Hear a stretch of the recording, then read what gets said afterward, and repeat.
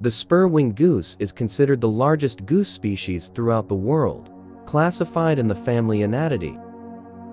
As suggested by its name, the spur-winged goose have spikes on their wings that are considered very poisonous to touch.